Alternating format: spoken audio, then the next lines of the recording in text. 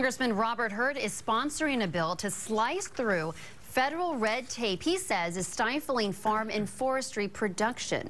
The Republican representative says his Preserving Rural Resources Act would encourage economic growth and add jobs on Virginia farms.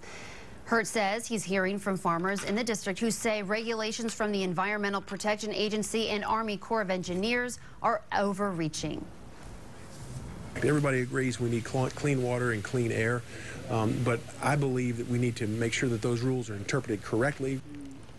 As part of his focus on farms, Hurt toured Lazy Ranch near Palmyra yesterday.